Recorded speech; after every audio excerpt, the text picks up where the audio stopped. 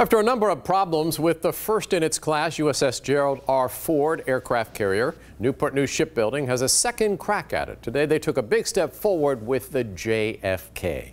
Thanks for watching. I'm David Allen. And I'm Nicole Livas. The multi-billion-dollar ship is ready to leave its dry dock. 13 News Now and military reporter Mike Gooding has more from the newsroom. Mike?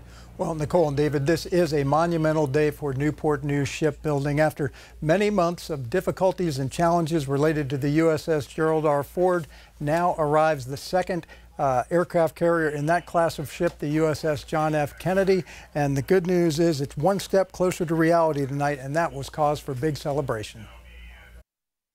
It's a great day for us, for the shipbuilders. About 3,300 shipbuilders on this ship, about 4,000 people total, including all the engineers and planners and others that support us every day.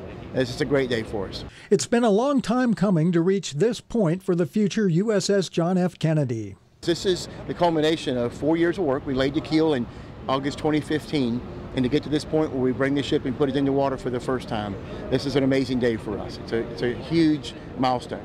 160 million gallons of water from the James River would flood Dry Dock 12, where the JFK has been under construction. Structural integrity tests were to be performed along the way. The goal here to fill the dry dock enough to allow the 96,000-ton ship to float out for the very first time. The Kennedy is the second aircraft carrier built by Newport News Shipbuilding to carry the name of the nation's 35th president. The first one was commissioned in 1968 and decommissioned in 2007.